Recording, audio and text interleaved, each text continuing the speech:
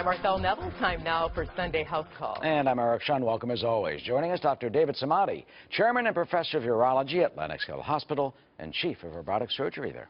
Morning. And Dr. Mark Siegel, Professor of Medicine at NYU's Langone Medical Center, also author of The Inner Pulse, Unlocking the Secret Code of Sickness and Health. Good to see you both, Doc. Great to see you. Doctors, good to see you as always. We begin with a major new development that had to do with prostate cancer.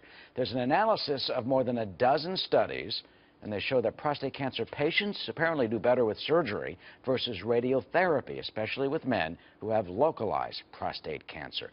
They say the findings show that patients treated with radiation over surgery were twice as likely to die from prostate cancer and about 1.5 times more likely to die sooner, they say, than those treated by surgery. Someone who knows all about this is Dr. Samadi, who is a world-renowned prostate surgeon. So I imagine or presume you would tilt towards surgery, or do you also do both?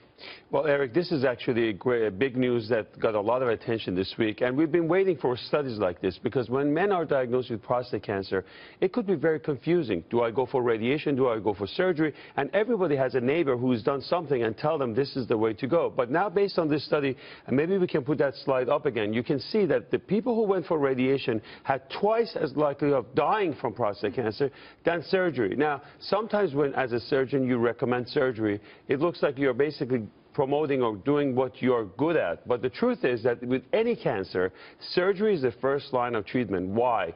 With surgery, you will get the accurate staging. How much cancer do you have? Has it gone to surrounding tissues? And the follow-up after surgery is very easy because the PSA has to be always 0.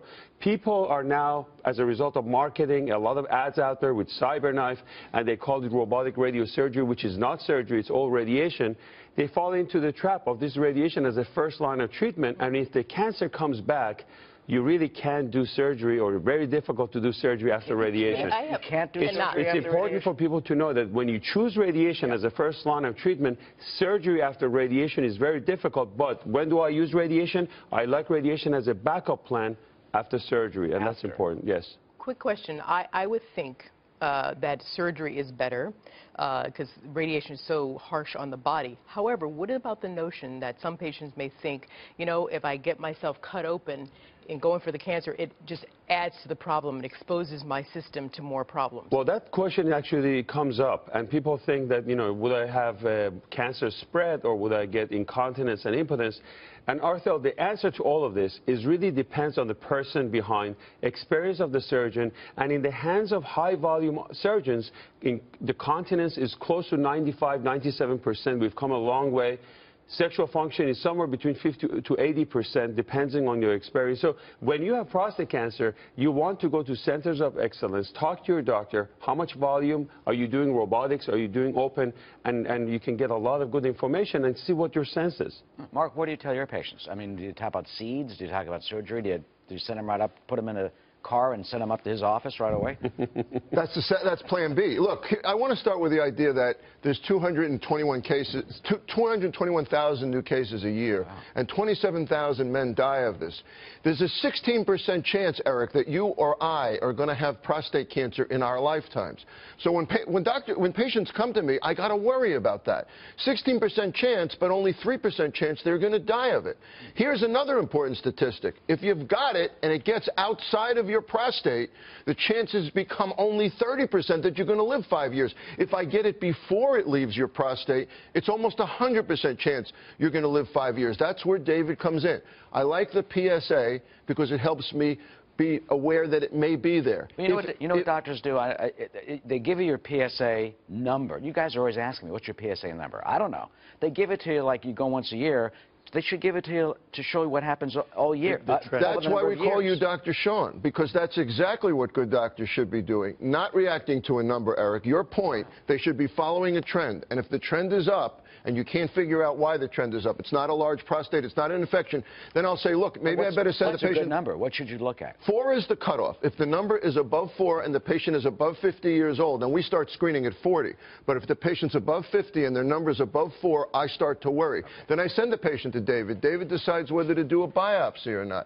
If the biopsy is positive, he then has to decide with the help of genetics, MRI, whether to remove the prostate or not. But one final point, if the prostate has to come out, the best way to do it is with the least amount of trouble possible. That's why we look, if a robotic prostate surgeon like Dr. Samadi has a lot of experience, then they're more likely to be able to get the prostate out with less side effects, which is what matters to me as an internist. You mentioned genes, Dr. Siegel. Dr. Samadi, is there a genetic component to who's predisposed to having prostate cancer? Yes, there are, and we use them actually in the practice, whether it's genetic tools that we use or MRI images studies to decide who should really go for surgery and who should go for radiation. The bottom line is one size fits all is not going to work, and you have to select your patients well.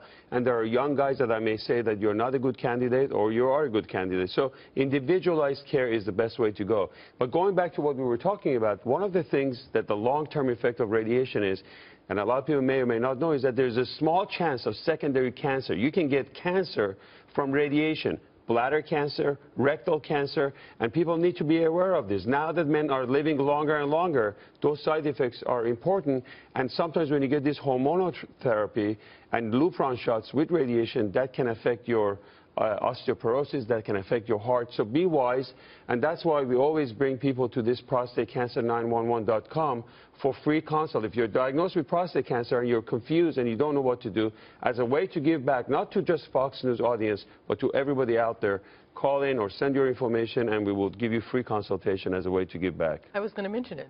You should be very proud of that. So I'm glad you did.